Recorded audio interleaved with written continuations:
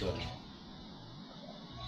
a circle knife made out of surgical steel, which is a wondrous metal, and it's a naturally antibiotic, and a laser, an arc sodium laser, very small.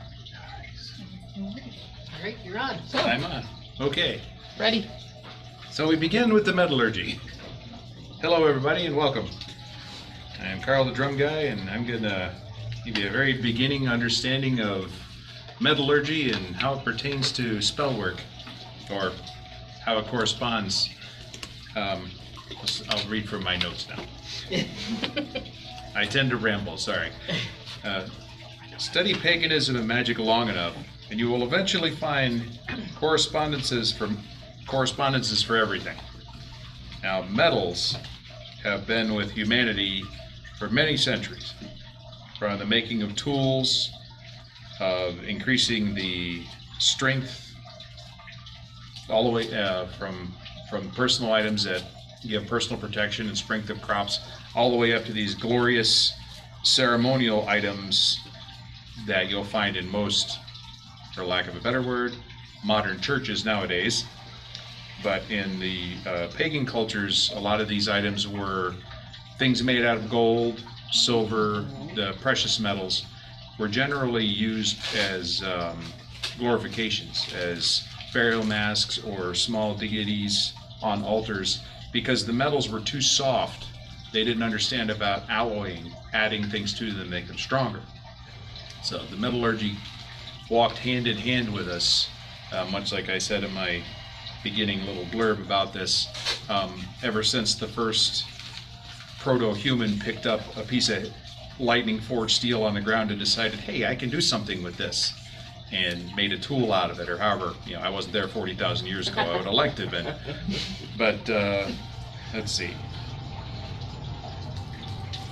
And what we'll focus on tonight is the magical and ceremonial correspondences of these different metals. One of my favorite connections of metal is how one can make a tangible association of a connection to a god or your regular people or everyday life, as far as farming or how to connect to things. You make a tangible item that connects to non-tangible things, such as faith and how things grow, and how to make offerings that will bring about positive outcomes. It's hardly a new concept. That's been around for decades, not decades, centuries. Okay, now in my studies I figured out that there were 7, which is a very important number to remember. That will come up again in a little bit. 7 noble metals of antiquity.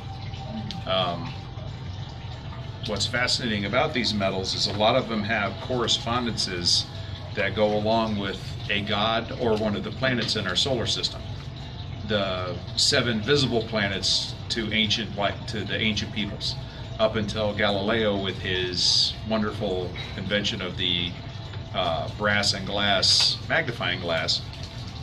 We only had the 7 planets they could see, and all these 7 metals I'm going to talk about will have a corresponding planet and god that they actually are used to work with. Now, number 1, the one that everybody could probably guess, is right at the top of the list: gold. It is the metal most associated with the sun. It's used potentially for everything from personal growth and gain to financial success and power. And once again, is one of the few metals that from antiquity has lasted all the way through till now. And all 7 of these metals have such a connection and vitality to human life that they have followed us into the present from as far back as 40,000 years ago. So, the ancient Egyptians used gold for sun power. It was given to the pharaohs, who were seen as descendants of the gods, and thus they were buried with these huge caches of gold. And just the wonderment of avarice. It was to ensure a comfortable afterlife. the particular culture of the Egyptians with the pharaohs and everything, they were buying their way in, as it were. Now that was eventually pushed away to where your soul weighed as much as a feather, and then that would open the gates to the positive side of the afterlife. But before that, they used to actually buy their way in. So they'd have big gold bricks and gold-plated chariots and horses buried with them, and everything was gold everywhere. Or indulgences. Yes, but they were also extremely generous with their gold in that time, because they would actually hand it out and it made its way into large parts of Europe as amulets to ward off evil, and predominantly to protect children and homesteads. The gold was used mostly for small children and for the home, because what's more precious than your future? As a grown adult, you've made it. You're the one who's providing the food and everything. You want to protect the next generation, so that's what a lot of the gold ornamentation was used for the children. Let's see. In Norse culture, it was seen as a tool for conducting trade, as well as tribute to the gods for times of great bounty. It's one of the wonderful things about gold in 24 karat form, in its purest form. If you put it in a roaring bonfire to send it on to the gods, it will actually gasify. It will burn down to where it turns into a gas and go up with the smoke and be gone. It actually makes its way to the gods that way. It's the only other metal that will do that is mercury, and we'll get to that in a while. But gold, I thought, was fascinating. You could just throw it into a 1200-degree bonfire and it goes directly to whatever your chosen deities are. I wouldn't suggest that now. Oh, way to give me ideas, Carl. Well, there's a lot of anagrams for gold. Things that are yellow, stuff that is handmade and truly puts your heart into it. If you make it out of a gold substance, it doesn't actually have to be gold itself. The intent to the gods will be there, and that's really what you're looking for now. Let's see, and that's it for gold. Let's see, and then number 2 right behind it is silver, and this one, it's used by just about every culture that follows a magical bent of some sort. Silver is ubiquitous in that it's in just about every ceremony from every culture and walk of life. May Yes. I interject a little bit? Absolutely. And go back to gold. Yes. Have you heard of how the Mayan culture used gold with the coca plant? No, I have not. So, okay. I'll have to research that, though. That was, Yeah. yes. No, I could imagine that it was used to open the mind and go on spirit journeys and really take you to a whole other plane. I know in the Mayan culture they use it a lot as ornamentation. Their priests would wear the big, beautiful headdresses, because it, personally, in functionality, it's a useless metal. You can't make weapons, you can't make tools. It's all ceremonial, because it was all 24 karat.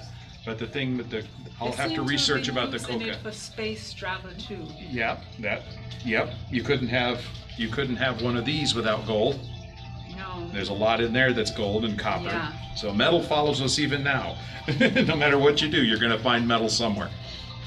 But yeah, thank you for bringing that up. I will research that. Okay. Any other questions about gold? No? Okay. Moving I forward. find so. All right, silver. Once again, used in a bunch of different magical traditions from all over the world. It's a true neutral metal in that it's considered to be in the same family with the noble gases. It won't react to things. It doesn't give up a molecule. It won't pull a molecule away from anything. You can add it to stuff, and silver just does what silver does. It's like, yep, I'm silver. Here I am. Praise me. That's what it does. It's generally associated with the moon, because the reflected silver light of the moon, and everybody here is familiar with that. It also is purported to, its magical connections are intuition, psychic sensitivity, and it's also very powerful to use it in defensive magics due to its reflective properties and its purity of voice. It's pure silver can damp down a lot of negativity, and it can reflect that back to whatever sent it to you. So good, like having a mirror facing a doorway into your house when people enter, it pushes out, like that's one of the modalities. It will push out whatever negativity is trying to come in with them. And so having a mirror facing a door is a good thing. So I like that giant mirror in our front room. Even though we have a blanket over it, it's kind of wipes out anything anybody tries to walk in the house with. It's a big 6x8 mirror. But would that be any white metal, or it has to be silver? In our modern times, silverback mirrors are not something you're going to find a lot. They use whatever the shiny stuff is they put on mirrors now. They don't make them out of in the antiquity that I'm talking about, they would have just been a big flat hammered out plate of silver, and then shined as much as they polished it as much as they could. But nowadays you can have stand-ins for that kind of thing. A modern mirror will reflect anything that's reflective. Once again, it depends on intent. You can charge a mirror and use it for that purpose. But having any kind of silver attached to the mirror, you could have a simple amulet and hang it from a corner. It will impart its magical powers into that mirror and magnify it. You could have a piece of silver, like a teapot, sitting on a table in front of your door. Yep. Something like that. Anything like that so would work. There'd be a little reflection if you kept it polished real good. Would you have to charge it? I mean, It's what's the charging process? It's a self-charging metal. It holds its own power. Okay. If you really wanted to charge it with an extra like deification kind of power, moon magic is good. Put it out during the full moon and let that charge it up. I understand what you mean about charging. Okay. Yeah. All right. It's also very representative of truth and trust. Gifts of silver carry this aspect. So making a gift of silver to someone has a much higher value, far beyond what you paid for the silver. I'm giving this to you as a sign of my trust to you. That's why a lot of the Norse armbands and a lot of rings are made out of silver. It's a circle of trust. The gold with the wedding rings is also a part of that. It's the purity. All right. But I think it's fascinating that a lot of times those gifts of silver carry such a higher onus than just the money. You want a person to trust and believe in you. Okay. And this is silver here. In case anybody's unfamiliar with what silver looks like, go ahead and pass that around. That one needs to be polished a little bit, but that's raw silver. So that would even yellow? it's got the X's have a little bit of yellow gold coating on them. Okay. So I think it just needs to be polished really good. Needs to be cleaned. Okay. Here. And number 3, my personal favorite because I am studying this, is copper. Probably from the dawn of man till now, and continuing on for many thousands of generations, this little chunk of metal right here is probably going to follow us forever. It will never be without copper. It's the basis for the majority of electrical work. It charges just about anything you put with it. It was first discovered about 10,000 years ago. It was a total fluke that it was found. The people that first discovered copper were Roman explorers that had moved east. And pass that around too. And the wonderful thing about that is 10,000 years ago, the ancient civilizations that were around the Mediterranean, they had learned to actually smelt and saltwater temper the copper, and then adding either tin or zinc to it, you get bronze or brass. Yeah. Good night. Now you add. Good night. Now if you add at a little example of the differences between the two. This little seal is a cast. This is a cast bronze. Okay, and it'll have a little different. You'll hear the difference between tin and zinc. This is copper with tin added. See, just kind of doink. Doesn't really resonate. And you can hear the tinniness of it. It's higher. Now you take copper and you add zinc to it, and you get brass. So it's a drastically different sound between the two metals, and that's alloy. Like with copper, is there like a version of it that it's not the wires? Is it like, what does it look like? I guess it's stone form. Oh, it comes out of the ground. Like that. This Wow. this has been melted and turned into wire. Okay. When it comes out of the ground, it comes out in either a granulated powder form, which has to go through a refinery, or you can actually find places out in Arizona and Nevada and the Badlands area. They're huge since closed copper mines because it destroyed the land. They used a lot of acid to burn the copper out of the metal, out of the stone. But it comes out of the ground just like that. Wow. Yeah. It's not an alloy. It's not an alloy. Yeah, it's a pure metal. This is pure copper. That's why I brought it in. There's nothing added to this. It just forms like that. It stays soft. But what's weird about this stuff is if you get this, you don't even have to get it hot. If you held this over that candle flame for about 2 minutes, it would actually decrease the cohesion in there and make it even softer. Wow. Yeah, so it's a fascinating metal. Here's another thing that's fascinating about it. One, it's probably the most conductive material. It is used everywhere. Oh, it's cheaper. Gold and silver's electric propensity is 12 and 87 times higher. But, Yeah. but you're not going to put Gold wire. gold everywhere. Yeah. This is way But- cheaper. That's why we use it so much. But it's funny, I think there was one culture that actually used copper as the backing of its money. Yeah, there are quite a few. The Greeks did that. The Greeks, let's see, they learned to smelt it and shape it, and then later into all manner of things were possible. They made tremendous amounts of things out of copper. They made their armors, edifices for their spiritual buildings, tools to work with all this, and one of their greatest deposits of it, they called it copper eis. Okay. Or, Yeah, and Lorraine has a question. yes. Okay. Lorraine, go ahead and unmute. And you can ask your question. I'm sorry. Yeah, I was trying to, you kind of, I don't know if it was just my headphones. I thought it was interesting. Did you say copper plus zinc is what makes brass? Yeah. Okay, and there was another, what was the one you said before? Copper and, was it tin? Yeah. That makes bronze. And that makes, oh, okay. Yep. Yeah, the tin strengthens the copper to the point where it becomes bronze.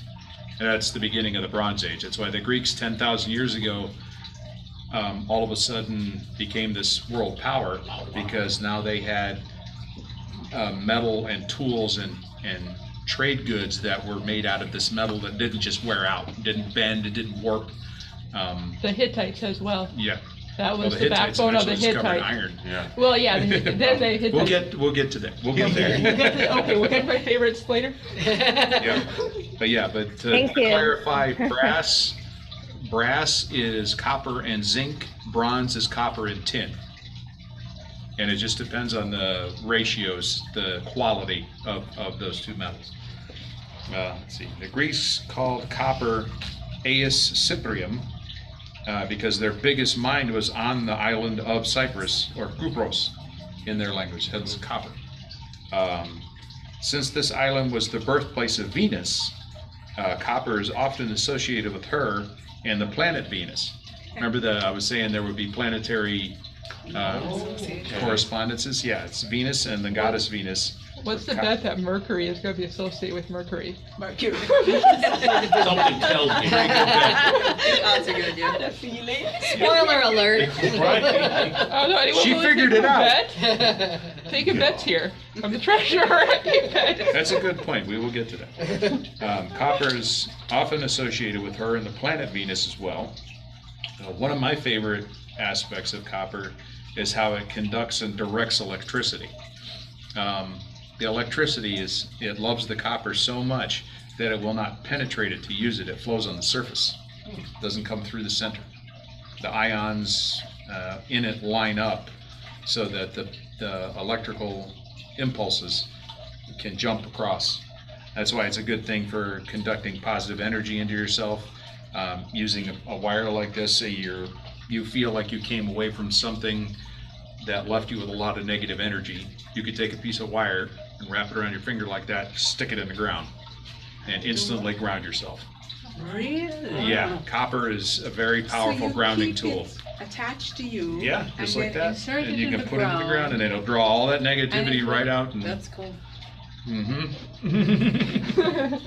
Just don't do it in a lightning storm.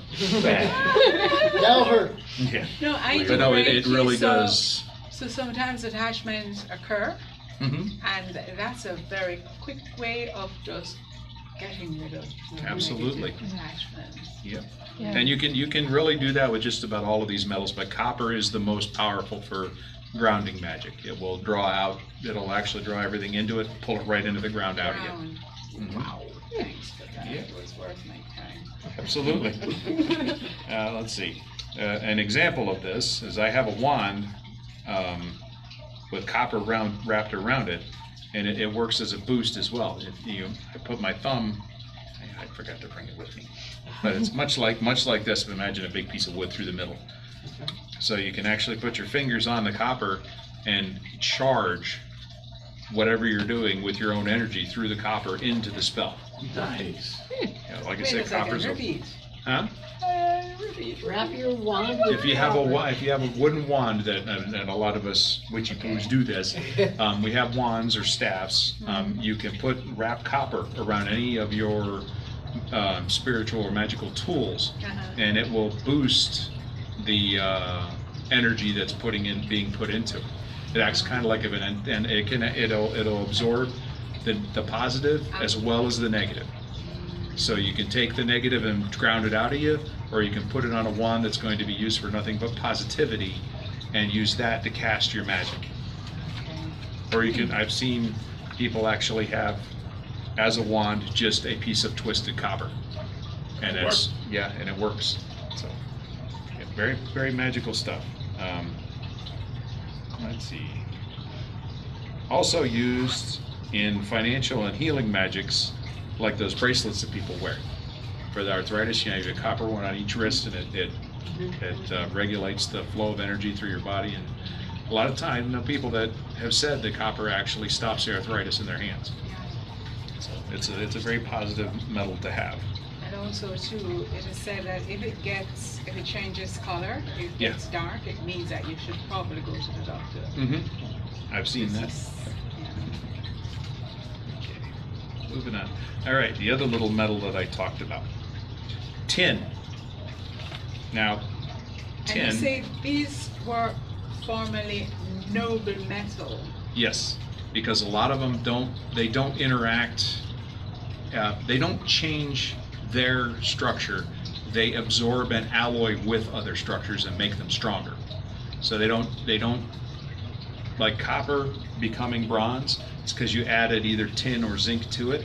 It's an amalgam. It makes both of the metals within that amalgam much stronger than they would be alone. Same it does for gold and silver. Yeah, exactly. Yeah, you add something to it. You add nickel to gold, and you wind up with it becomes. You can take it down to 6 carat and wind up being as strong as steel. Yeah. But you're a jeweler. You know that. Yeah. But yeah, the copper, like this wire, I can bend it right now with my finger, but no problem. Same thing with this tin foil. And also the adding copper to silver makes it stronger, harder. Mm-hmm. And adding silver to copper does the inverse, the opposite. So it makes the copper It's more malleable. more malleable and easier to melt. Nice. So if you want your copper melt fast, just drop a little bit of silver in it and it goes Yeah. and melt. Well, they're noble metals. They like to play with each other. But that's interesting.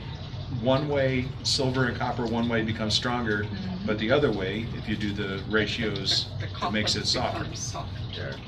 I mean, softer Thank you in for the that. sense that, because copper is already soft, Mhm. softer in the sense that it makes it easier to melt because copper is really strong. It's very strong. Oh yeah, it takes 1950 degrees to get it liquid.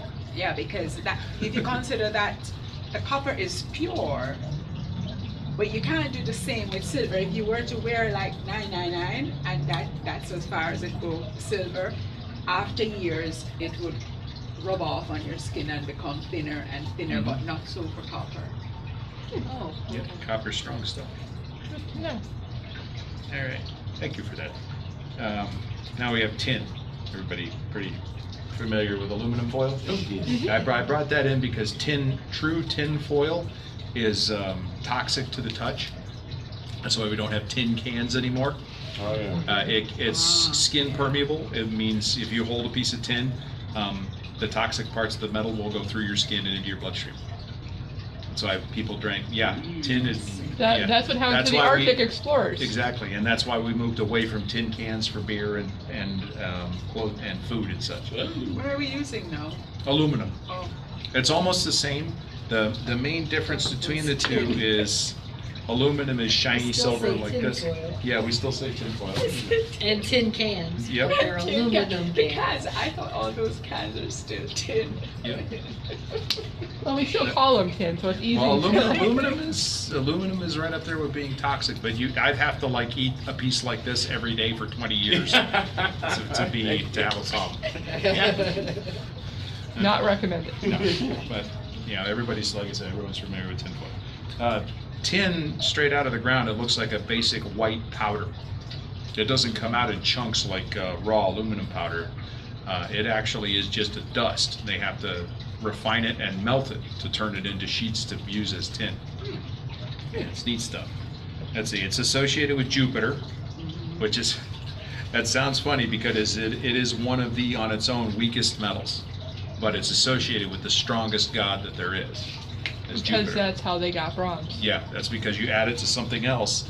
Because you add the power of tin to any other metal, and it does something on the Rockford scale to increase like 30 times stronger than it would normally be by itself. Most of these noble metals will do that. Let's Yeah, see. so they added also to silver these days to create, forgot the name, and the silver then doesn't tarnish. I can see that. Yeah, because aluminum and the tin is they found things in ancient Roman burials, going back even before the Roman Empire was established, of farmers and such being buried with small tin representations of their goats, animals that to go with them in the afterlife. And they're a little white because they've oxidized from being in the earth for so long, but it's still a solid little animal figurine. It didn't break down. So, in our coins, what would you say would be the percentage-wise of actual, like a penny, for example? How much copper is actually in a penny? About 15% now. Yeah. Yeah, it's roughly 15%. None. No, they didn't. They I think switched over it's- total alloy now. I think, yeah, in the past it was. Yeah, I've got ones from in the past. 40s that I are don't solid remember, copper. don't remember when it changed, but Yeah. no, it's just plated. Yeah, Yeah, the yeah. funny The thing new about yeah, you solid scrape copper them. pennies, they're worth more than 1 penny. Yeah. Because they're worth the copper. Because then, yeah. Well, it's a fascinating stuff. Let's see. Associated with Jupiter, both the planet and the god, and this is tin. Romans called it plumbum album, which means white lead. Hence, and they kind of knew it was a little toxic even back then. It's often blended to add strength and potency to other metals. A lot of times, like I said, it's weak on its own, but if you add it to other stuff, it can just spike the strength of other things and drive the magical propensities for them way up. It doesn't oxidize or break down from weathering, so you could literally take a filigree little tin thing and put it on the roof here to build and come back in 10,000 years, it'll still be there. Nice. It doesn't get hurt by being out at all. It's primarily used, and I hope I don't lose anybody here, primarily used with sexuality and the sacral chakra. Nice. In this, it's used to draw that which you most desire to you. And that's the raw. Also very tin. Jupiter-like. Yeah, exactly. This is connections with Jupiter. It's the strength and power of passion that you want to draw to you. Particularly rejuvenation and regeneration on a physical level. It works. This is the weird thing about it, and why a lot of canning companies in the 1850s to about 1920 used it as canning. It's a natural antibactericide. It naturally kills off any bacteria that gets on it. That can be why it's bad for humans, because if you get it in you, Like silver. yep, exactly. Let's see, where's it? It's a powerful musical metal when used to make bells. Yeah, that's why the brass thing, you add it to the copper and you get brass and wonderful bells that way. Do you have any information on tin that say whether the utilitarian tin is an alloy of something? No, it's not. Tin is straight by itself, comes out of the ground as a white powder, goes through the smelting process, gets flattened out into plates, and then would get stamped into cans or whatever shape container they needed it to be. Really? Yeah, it's a raw element. Tin comes out of the ground I thought it was strange too. I also thought that tin was always an alloy of some sort, but nope, it's a raw element, comes right out of the ground like a white powder. And it's complex to me because I use it, and in Tula was experimenting with metallurgy, and it burns off to a white powder. And if you remelt that alloy that you make of it a few times, all the tin eventually burns off. yes, But that's so bizarre. I know. Well, one of the things I did discover is that when you add it to things, you have to add it 50% more than what you want the final product to be, Right. Because it burns off. because it cooks off a lot of it. Yeah. Yeah. Let's see. And Jupiter's lightning bolts were the symbol typically used for tin in a lot of his temples in Rome and in Greece. You would find 6-foot tall tin lightning bolts right as he came in through the door. You guess who stole that idea? Winds up becoming Zeus's symbol later on. Yep. And then when fired with copper, you get bronze. So that's where bronze comes from. That's a wonder. Like I said, these 7 are all noble. That by themselves they're virtually indestructible, but you add them to other stuff and it just really drives it up. Now, another one of my personal favorites, and this one is everywhere. It's the first super hardenable metal that humankind found, iron. Yes. It's in the simplest thing to the most complex machinery that we have. Everything's got some side of iron part. It's associated with the earth itself. It gets that connection because of the way it's mined and the fact that it's an incredibly strong metal even on its own. It's connected with the sky and the universe, as the first iron humanity used was meteorite iron. Before they knew to dig deep into the earth to get it, big meteorite would hit the ground and send little iron pieces everywhere. Yeah. So that was, you just walk along, oh, I'll use that to make something. And now you have a new plow. Another thing about meteoric iron, actually was one of the weakest forms of iron. Yeah, that's why they added a lot of stuff. We're moving, moving forward. It's okay. It's heavily influenced by the as above, so below.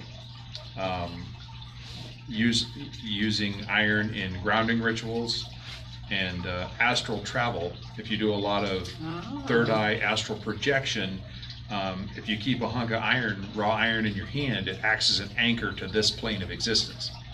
So you won't wind up traveling so far out that you run into something that decides it wants to keep you there. You've got that iron in your hand as an anchor point.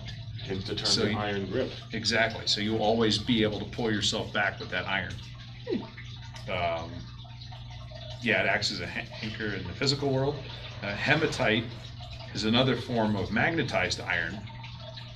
That actually occurs within the Earth's mantle and then comes up as hematite. That's I didn't realize that was a metal. yeah, hematite. It's a type of under certain pressure and certain water conditions, the iron will turn into hematite, becomes a stone, but it's still iron. If you can melt it and forge it just like iron. Let's see. Hematite in the form of magnetized iron creates a magical barrier. So if you want to keep once again, if you want to keep horrible things away from you, hematite being a reflective metal, being that it's magnetic, it actually will change the course of negative energy and draw it down and away from you. Let's see. So if you don't have raw iron, could you use hematite the same way? Yes, you can. But be careful, because just as it can protect, it can also push away positive. That's the point I was waiting for you to reach. Everything says negative. Positive. No, you got to be careful. It can shove away everything good that you're trying to do too. Much like the selenite, or as you spoke of before with the smudging with certain types of sages, it's the atomic bomb of the spiritual world. You want everything gone out of your house. Just walk around with a big hunk of iron in your hand, and run it down the door frames, run it across the top of your windows. It grounds out and removes everything. Does Palo Santo Paulo Yeah, Palo Santo does the same thing? Yes, that can gets also rid of it good can push and- out the good and the positive. Because Yeah. somebody recommended it and I use it. I notice when A lot I of do, it's just, intent. Yeah. everything good goes. Yeah, the root asafoetida, aka devil's dung, when burnt, that does the same thing too. But yeah, he's talking about the metal, so yeah. But if then you're free to be able to put your positive back. So that's the thing with the iron. You can actually repulse everything out of an area, and then in the same turn the iron over, put it in your other hand, and bring it positive. And nice. It's Which all one about sends intent. out the back? The right brings it. Left Well, brings it. Your dominant hand is what you would want to banish, and then your other hand is what you would bring in with. Okay. Yep. Okay, Lorraine has another question. Okay. Go ahead, Lorraine.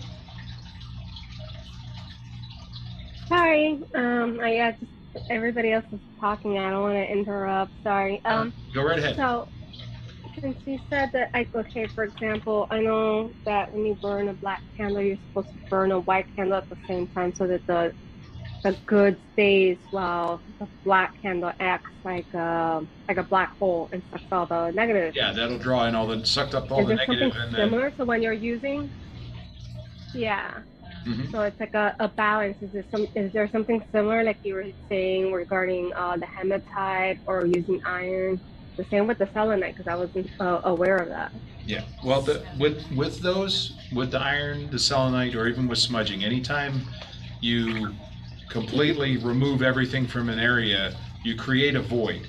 Now, nature hates a void, okay? It will fill it with something, and it might not be something you asked for. So the best way to do it is to have your positivity and everything set up already, so that as soon as you get done cleansing an area, you move straight into refilling it with the positive. And iron is really good for that. Okay. That's what I have. These are very old house nails, somewhere in the 1800s. I'm not exactly sure how old they are, but those are raw iron. And actually, they're not 100% raw iron. They have a little bit of what did they put in them?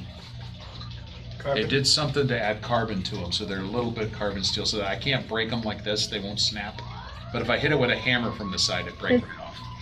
But those, yeah, those. Is that the same way that they say that having like a horseshoe is good luck? Yes, you leave it with the tines facing up above your front door. That way it catches all the luck. Yes, Keeps it that's in what I house. have. Absolutely. Uh-huh. I Yep, have but that. if you ever wanted So to. it's better to keep it above the door? you Yes, said? above the front door, but you want it facing upwards. And if you ever want to clear out your house Yeah, and get no, rid I of don't have it. everything, yep, you take that horseshoe in your right hand, hold it so that it's facing downwards, and just walk around your house and then walk right out your back door, go around your house, come back through the front door, face it back upwards and put it right back above your front door. That will eliminate that. Okay, I have a honeydew project tomorrow. Okay. But that's a Thank very you for quick, that. easy way to cleanse, remove, and recharge with iron. Is using a horseshoe that way. Oh, amazing. Hmm. Thank you, thank you, thank you. You're welcome. Let's see. And let's see, we talked about the void and how to refill it. Okay, iron is associated with the planet Mars. Ah, Mars. Hence the red rust planet, because most of the soil there is iron oxide. Thank you. And actually, the lakes in Minnesota, they taste like rusted iron because of the iron Iron range. oxide everywhere, yep. Yep, it's associated with the planet and the god. Being a war god, iron was the archetypical representation of the warrior. Swords, shields, armor, things of that nature. Also brings up a lot of power and courage. Much of humankind's conquest is rooted in our ability to manipulate iron. As you know, we build chariots and catapults and knives and arrowheads. For more of that, see It the Oscar becomes, ritual. yeah, but you also toys. have iron kettles for cooking, Yeah. iron tools for like scythes and reaping Yeah. tools for bringing in the harvest. So Plowshares. iron isn't always about war. Iron has walked hand in hand with us for centuries. It's a metal used for tools. Yes. I mean, And do some you of those are ever tools hear of the war. line, plowshares to swords and then Yep. swords to plowshares? Back again, yep. Good. Because iron was so malleable and not set like it is now. Steel can't really be done like that. You gotta But reform it, iron melt it. can. Yep. You can turn an iron scythe into an iron blade if you need to go to war. And then once war is over, hey, Back into guess it. what? Again. You can bring it, you can forge it right back into a scythe without losing too much of it. Mhm. Well, Iron is not the Assyrians were the first people to adapt iron after the Bronze Age collapse. Yes. And that's how they took over so much of the Near East for so long. Yeah. And also coincidentally how we got to keep the Epic of Gilgamesh. Well, it's kind of hard to stop the enemy at the gates when their swords can cut through yours. But in iron amulets, a lot of them have been found in many of the Norse. I know I hammer on a lot about Norse, but they were one of the few cultures that did use iron in a lot more forms than just weapons of war or plowshares. They would make amulets with the Helm of Awe, which is a blessing, asking a blessing of Odin, and or the Hammer of Thor, and many of those have been found in a lot of the Norse burials. Even in the Celtic burials, some Scottish burials in the Highlands, they will find these remnants of the Norse occupation of the land. So, and it was all made out of iron, and it was designed. They were designed to instill a sense of happiness and peaceful moving on, and that was mainly for the people that are still alive burying the person. So now we come to lead. doesn't seem like it would be that big of a deal, but early alchemists recognized lead as the heaviest of the base metals. Yeah, it was associated with Saturn, the planet, and the god. One of the wonderful things about lead is it blocks out all sound and light. So if you make a box of lead, you don't want any light to ever touch what's in it. just make a box out of lead, close it up. It's the molecular density of it is so much that nothing can get through. Superman can't even see it. Exactly. Oh, that- Yep. Yeah. It stops energy as well. So if you have something that, and I wouldn't recommend handling raw lead. Once again, it is skin permeable. It can actually get into you just by holding it. And I have good it's lead. also, Yeah, well, there's types of lead nowadays that are alloys that are mixed with other things to actually stabilize and keep the lead from coming out. Yeah, it's very interesting. Like this solder, that's probably got about 30% lead in it, but it's mixed with other metals that make it safe to handle. It bonds it. Yeah, so like back in the day, the most common ingredient in most forms of makeup that people wore was lead, and there was like so many cases back in the day with Yeah. lead poisoning. but I think we're gonna get to are that. you Yeah, get about? You bring up a good point, sir. Good point. Okay, it's very toxic. Can be absorbed through the skin as well as ingested. Anybody familiar with Caligula and Nero? Oh, Uh-huh. yeah. They think Yes. there's a lot of stuff coming out now that they were the most famous examples of lead-based insanity. Yeah. It's because a lot of the water and a lot of the makeups and the powders they used were lead-based because it was when mixed with certain minerals, the lead would allow it to stick to the skin very, very well and leave a sheen. Yeah. Because the Oh. lead bonded to the skin and the other stuff bonded to the lead. So it made like a coating, and they didn't realize that lead was being absorbed right into you. Yeah. To the bloodstream. Well, that's why Also- he made his horse Speedy the consul. Also, lead Yep. is lead in its base form is radioactive. A little bit. Yeah. Very, very little, but it is radioactive. Yeah. But that's one of the other reasons why, as he said, it blocks all energy. Mhm. It is by far the best defense against radiation, Ah. with water being the second best. Mind you, for 1 foot of lead, you need like 3 foot of water, as an example. Moving forward. Thank you, sir. See, lead is also the metal of transformation. And that's straight from the alchemists, because they were always trying to turn lead into gold, Yeah. because they are only 2 points away on the elemental table. Okay. It's Oh, Linda Happeney wrote paint. yeah, lead Oh, lead paint. They paint. use Yeah, it yeah. because it, like I said, it makes things stick to other things very well. It's super toxic, but it's got purposes. It's a metal of transformation. It's excellent for stability and grounding during meditations. Once again, it does not have to be touching you. It just has to be in the room and your intent focused on it. It's just, and it's a lot like iron in that extent that it acts as an anchor. It's a big, heavy weight that will bring you back to yourself so you don't get lost out there in the void. How close is lead and pewter? Lead and pewter, at one point they're interchangeable. I think pewter does pewter have tin added to it? Pewter has something added to it that makes Yeah, it a little tin. stronger. So you can make vessels and stuff out of it. I believe that's But what it is. I think pewter it's is tin. also toxic. Yeah, it's because of the lead. Yeah. I recall the Romans would write curses on lead strips, Fuck Yep. you, Claudius, and stick it up on the floor. Yep. That kind of thing. And then they would find it in his burial tomb Yeah. because the stuff doesn't break down. It lasts forever. Let's see, for stability and grounding, it's an excellent conduit for speaking to the underworld. To the point that there was actually found in a Roman priest's, they called them cells at the time that they were. There was a trumpet. And they why is it made out of lead? They would actually go and commune with people that wanted to talk to dead family members. They would use the lead trumpet to speak to the underworld. Like a cell phone. Yeah. Exactly. Yeah, now you Direct line to Pluto. There's an app. There's an app. It's a lead app. And one of the final things that lead was really good for was you can use it in binding spells to stop bad habits and to overcome addictions. So, Useful but deadly. Exactly. All right, number 7. What time is it? 8:49. Okay.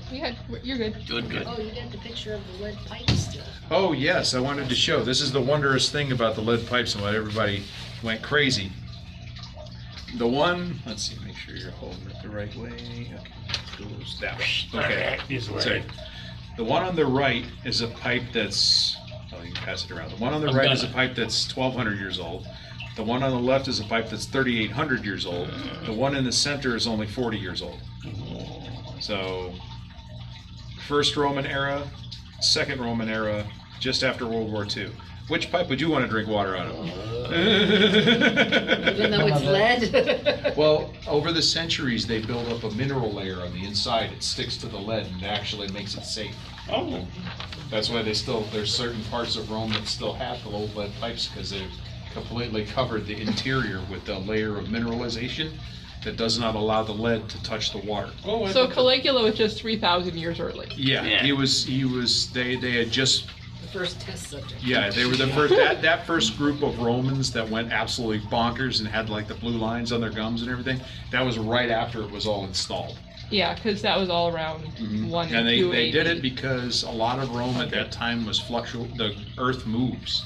So you could bury a lead pipe in the ground and it could move 3 or 4 feet, and the nature of lead, it would just bend and warp with the movement and rather than breaking. Very useful. Mm-hmm.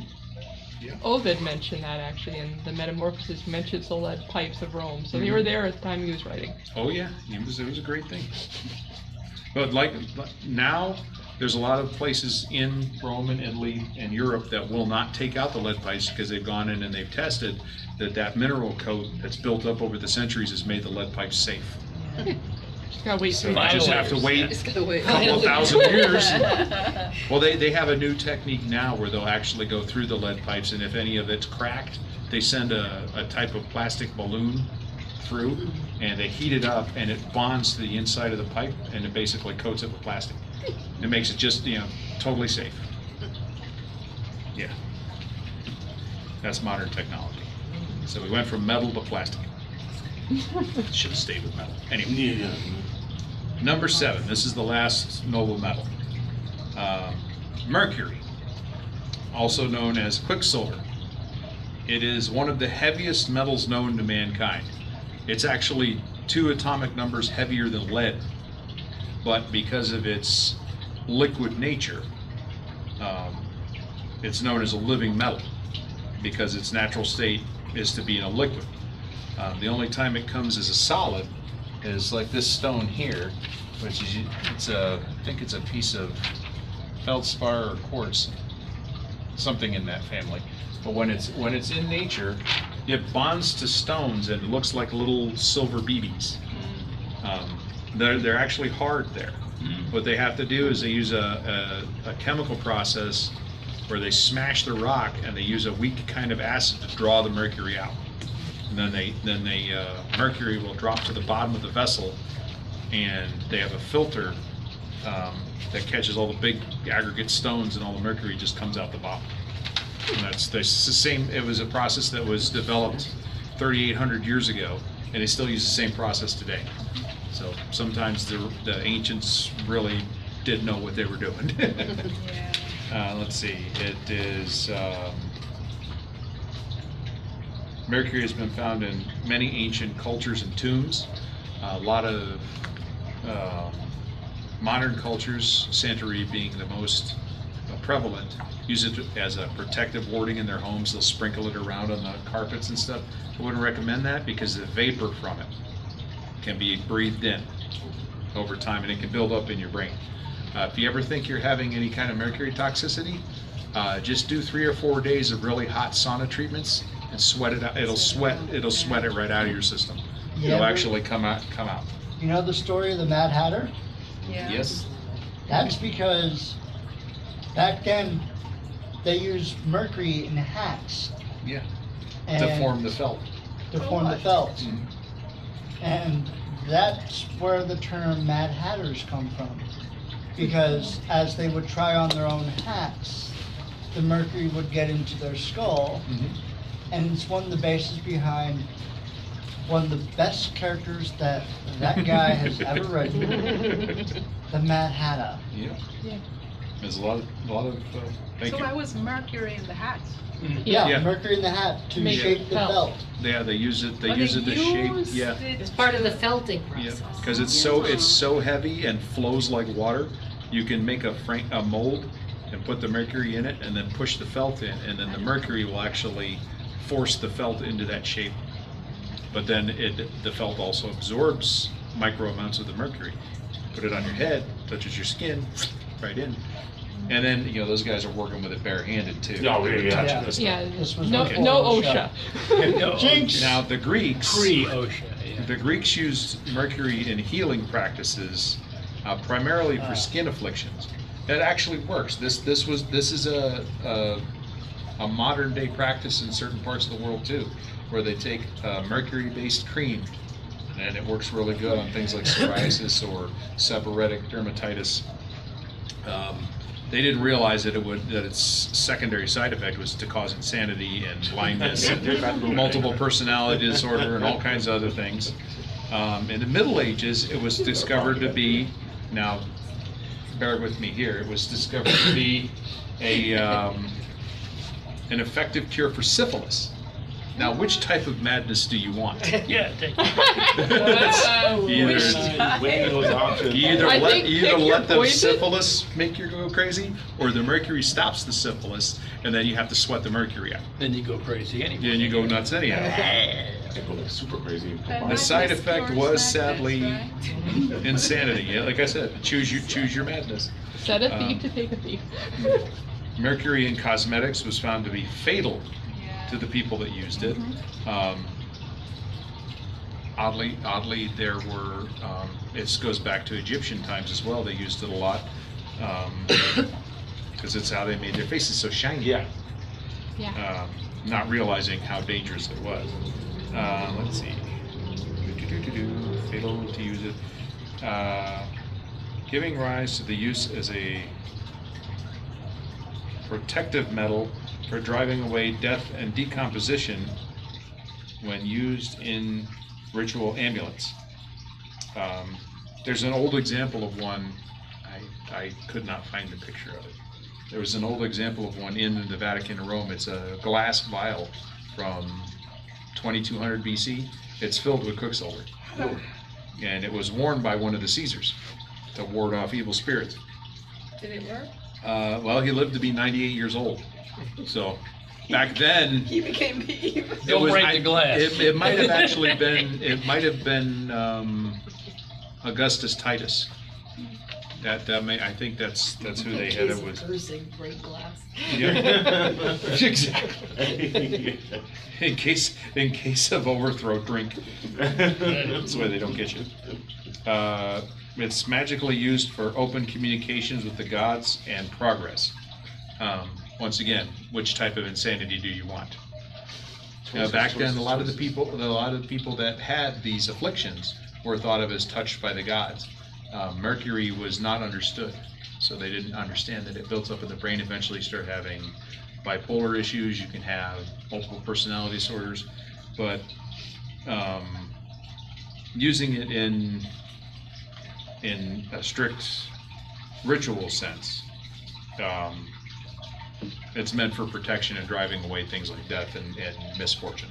Couldn't you have a small level or thermometer on your altar to represent the mercury? Absolutely, yeah. If you can find one that's still made with mercury, because they switched to alcohol a long time ago. Yeah. Got Raw- to really old one. Raw mercury is kind Why of we hard. can't have nice things, all those safety precautions. Well, Damn it's- safety people. let's Ruining it see. for everybody. Open communication with the gods, progress of financial plans. After all, Mercury was the messenger of the gods, so he takes, you want something to succeed, Mercury. It's also for, oddly enough, mental clarity, higher learning, and education. That's where you keep a little, you keep a thing of Mad it, genius. a little thing like that, full of mercury. Yeah, mad genius, exactly. That's Yeah, I another was going to say that way kind to, of- yeah. Let's see, the ability to be a persuasive and convincing speaker due to its liquid and flowing aspects. Now here's a warning. Do not to be touched or breathe the vapors. It's safe in a small glass jar. In modern magics, it can be placed with silver or chrome for safety. So you don't ever leave it somewhere where it's open to the air in your home, because those gases will eventually, if breathed in, it will re-solidify in your system and eventually build up in your brain. There is a company that sells it in sealed vials. Yeah, you get little ampules of it. Yep. Yeah, that's what you call it. Yep. Yeah, that's what it's called. Oh, now, Believe it's sealed. going back to lead for a moment, a note about lead, and we were joking about this before we got going. Many alchemists tried to convert lead to gold. This would require nuclear fusion, which is a technology, thankfully, that the ancient people did not have access to. Because if they were ever able to make lead turn into gold, there would be a little mushroom cloud that would come up from their table. Which is why they come up with the idea of cursed gold. Yep. And all of these metals, they can all be cleaned and cleansed and grounded out using either smoke or sunlight. So that's the easiest way to cleanse it, because some of them don't play nice with water. All right. Do we have enough time to? Yes. Okay, we got plenty of time. Yeah, it's 9 o'clock. See this. Hopefully that comes up good. Mm-hmm. That looks like a piece of metal with little BBs stuck in it. That's the natural form of mercury. It bonds to the stone that it grows in, which usually they're feldspar or a type of jasper amalgate. That's a good idea. It bonds to it and stays in it, and you actually have to like juice it like an orange to get the mercury to come out. And they use a chemical process to do that. And then this picture I really like. Starting here on the right, Let's see if Captain Dexterity can get this to work. yeah, where my finger is tapping, that's a lead pipe from about 3,800 years ago in Rome. This one here is about 1,200 years old. And the one in the center, this blows my mind. This is an iron pipe that was put in after World War II in about 1948. It corroded like this in just 60 years. Now look at the difference. Lead pipe, no corrosion. Lead pipe, 3,800 years old, no corrosion. What happens in these old lead pipes, the water they were using was so mineralized that over the centuries, it made a mineral coating inside the pipe and actually made them safe. But for that first 1,000 to 1,200 years, you had a lot of crazy Romans. It was all lead poisoning that drove a lot of the insanity. A couple other examples of, let's see. This is modern lead. This is solder. I just wanted people to understand how soft and malleable lead is. I mean, I could squeeze this just mush it down to a ball and then straighten it right back out with no problem. Was that a solder? Or not. Solder. Or a knot. Yep. Believe it or not. And another thing is, with copper, you used to be able to use lead solder to get them together. Yeah, you'd seal them. Yeah. Yeah, it would go in and. And yet but it most wouldn't solder actually these touch the days are actually lead-free, or damn near lead-free. Yeah, that particular solder there has only got about 20% lead in it. Yeah, I've worked with stuff that has 3%. But then I also need help with this too. Yep. Womp womp. Thank you for sharing it. Heard that. You're welcome. And I'm is it still recording? Yeah. Because I'm gonna give you a list of like gods that you can use to bless these metals and help you with, and what a lot of them are associated with. I know I talked about the planetary and god aspects of the metals, but these are all gods of healing or protection and metal. You have Asclepius, he's Greek, and that was straight up healing. Ire is a Valkyrian, that's a protection metal. That's a Norse deity. Ermed is Celtic. She's from the Tuatha De Danann. She also was a protective person who used metals in a lot of her medical practices. Aju is Santeria. Vulcan is Roman. Everybody knows that Vulcan was weapons builder of the gods, and We met him on Saturday. yeah, we met him on Saturday. Strangely enough, Apollo, because of the gold aspect, he was Greek. He was viewed as a very powerful healing god, because a lot of the maladies in the day could be assuaged just by standing out in the sun for a couple hours. And Artemis, a daughter of Zeus. Mars, of course, same thing as Vulcan almost, only warlike instead of a forger. Bondia, that's another Roman god of earth and fertility. That one's associated with, oddly enough, Mercury and tin, much along the same lines as Venus. You got Odin, Norse, knowledge and strength. His big things were iron and gold. Brigid, Celtic, for healing in home, also a gold or She's silver. also Fire of the Forge. Fire of the Fort, yep. Let's see, Thoth, or Toth, he's Egyptian. He was known for knowledge and healing. Not really a metal associated with him, other than Mercury, for the Greek thinking that it increased the speed of the mind. Zeus, of course, father of the gods. Once again, the representation of Jupiter moved over to Zeus when the Greeks took over that. The other way around. Or it might have been the other way around. It might It's have the other gone way from around. Greek, from Zeus to Jupiter. But the tin lightning bolts were on their temples. Did you mention Hephaestus? I did not. I did not mention Hephaestus. Because he didn't.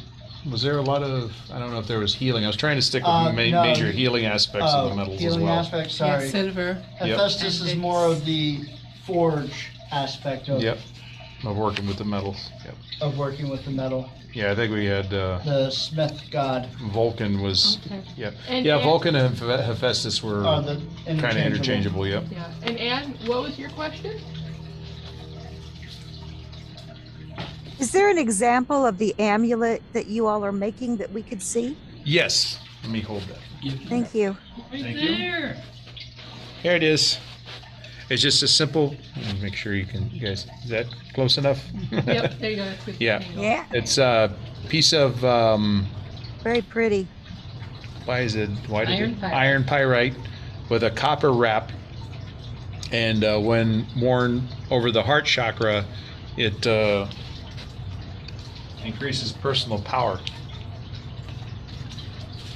Is that what I? How did I write that down? There it is. You got a fancy one there, Trey. You gotta show that off. You got some people Yeah, it with skills inspires- in here today. Inspires the universal energies, nourishes the body, and blends the powers of the sun, moon, and earth together. And then the copper just adds a good positive energy influx to that. And gives you a good place to tie it off around your neck. You mentioned adding a nail. Yeah, I have some old. They're from the 1800s iron nails that came out of a house.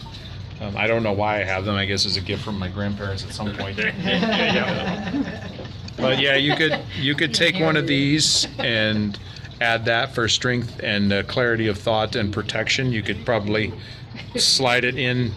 I mean, this is a very simple way of doing it, but see, and you wouldn't wear it like that, but I'm just showing how you can use the wire to attach it. Right arm ain't my strongest. Maybe dangling underneath. Yeah, if you went around the head of the nail with a little piece of copper, yeah, you could put it right there as a little And moving then part. it also is you're poking the bad things. Yep. You could hang that in the Thank you. doorway or whatever, you know? Absolutely. You can actually polish this to a mirror. It's almost a mirror now. You could actually polish the iron pyrite and have that sitting somewhere, and do the same thing as keeping, having a silver mirror to reflect negative energies back out of your house. This way, people can't bring their negativity in with them. Probably why a lot of those houses in the 70s have that like 6x8 mirror on a wall facing the front door. Yeah, that's what we got. Yeah, Got tapestry over it, but it's there. Okay. got one of those. All right. Anything else, Carl? Uh, I think we're done. unless anyone has any more questions, I think we're good. Well, yay! Thank you. Thank you, thank you.